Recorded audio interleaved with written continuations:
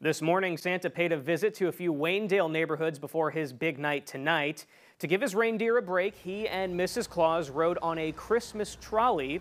They passed through the neighborhoods to spread joy, hope, and warmth for the holiday season. Just the smiles, the excitement of the kids all gathering together and jumping up and down. And I've seen Santa who saw a kid who was coming down the lane and he missed us, so we stopped the trolley. Santa got off and went and met that kid, got down on one knee and listened to his Christmas wish, and it just was very, very emotional. You can track where jolly old St. Nick is with the NORAD tracker, which you can find on Wayne.com.